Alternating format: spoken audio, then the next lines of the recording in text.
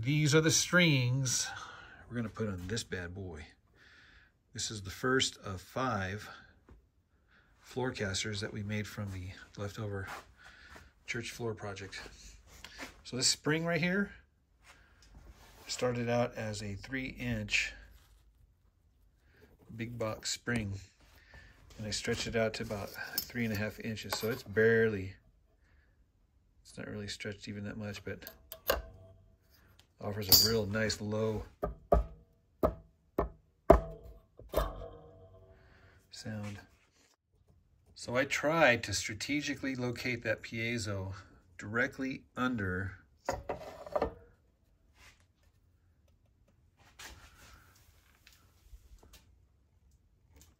so I need to get some hot glue and put some hot glue on the top and then smash it down.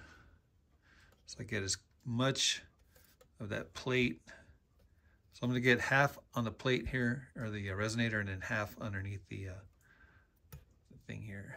And those screw holes are just barely, just missing it. Those screw holes are what's going to hold in the hinge. So the hinge will hold the top to the neck, as I'm going to do another screw here as well. So those 2 screws are going to hold the top to the fretboard.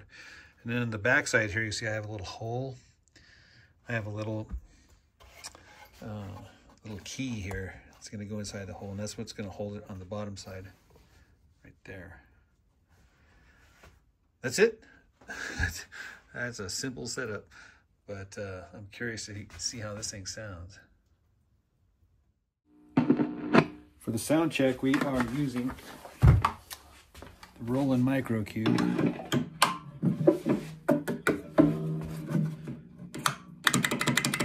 Blasphemy! Listen to the resonance, my gosh. You can really hear that spring. But when you put the top on it,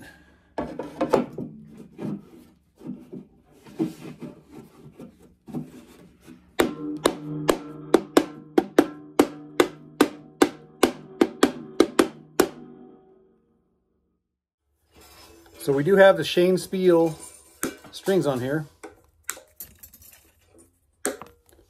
And the reason why I had to move this guy down was because I needed as much distance between here and the saddle, which is just a battery. And the reason being is because I had to rise up over that arrowhead right there. And of course the nut is a battery. So I'm tuned G, D, G.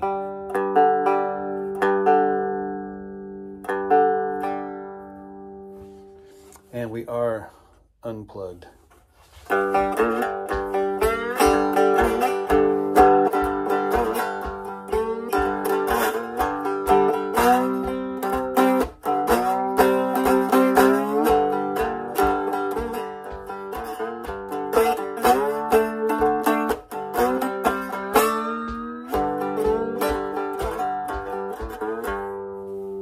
Let's plug it in.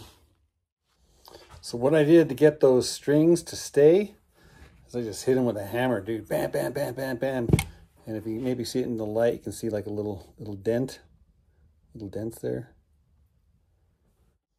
So as per usual, we are plugged into the Roland Micro Cube. No effects. So only effects are going to be the spring inside of here. And of course the resonator plate.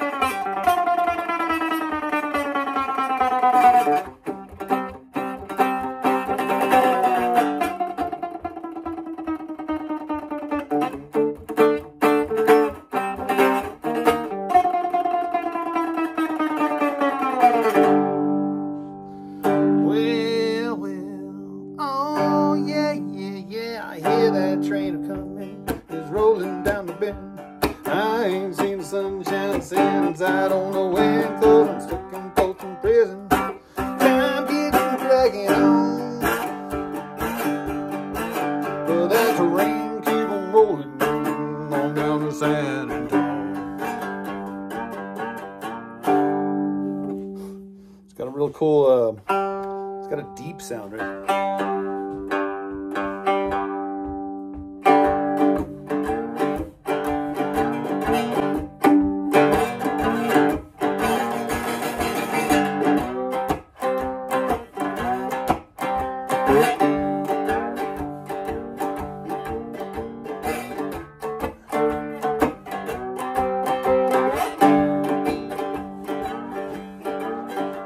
The name of this song is called Stretch Those Strings Blues.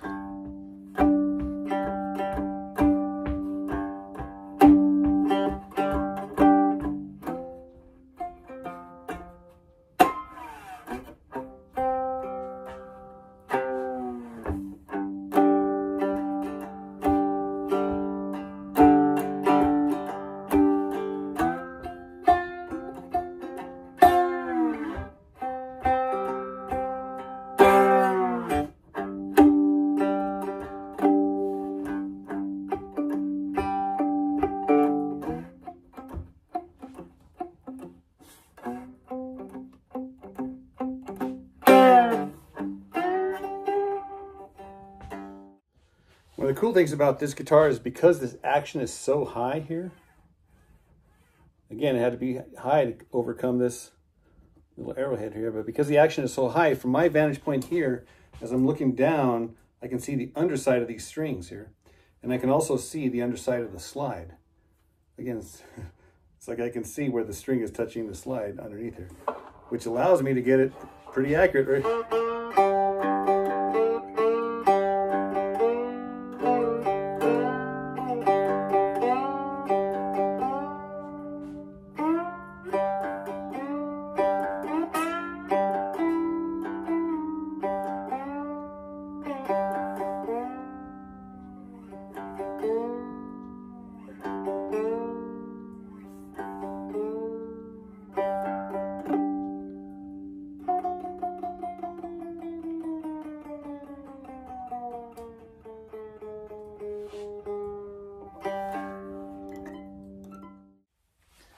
You guys remember that hymn, I'll Fly Away? Well, unfortunately, the way I do it makes it sound like a sad song.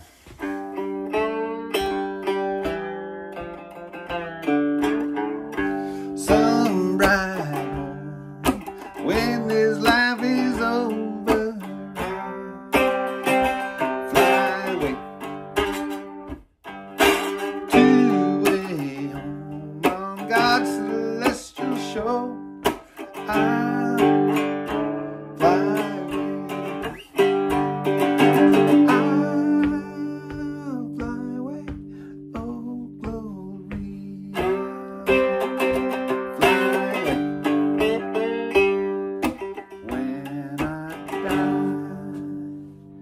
Hallelujah, by him.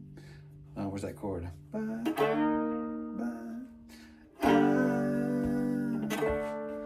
Fly away. I'll fly away.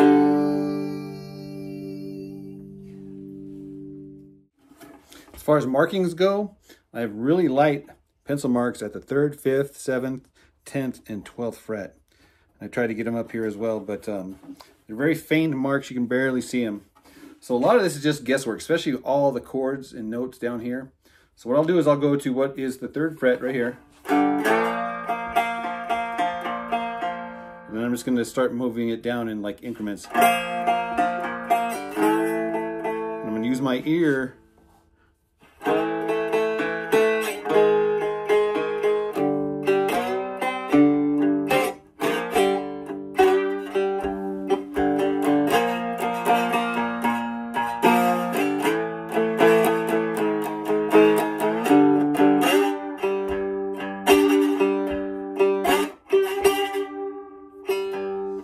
Floorcaster with a copper resonator and an internal reverb spring.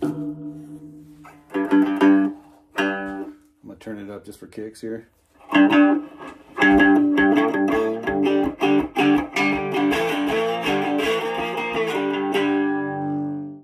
right, I'm gonna turn up the gain.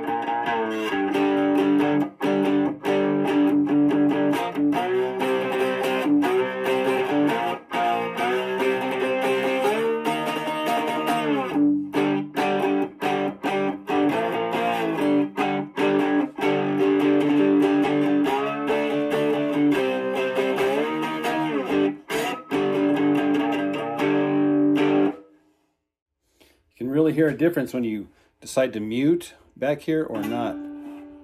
Check it out. This is muted. This is not. Mute. Open.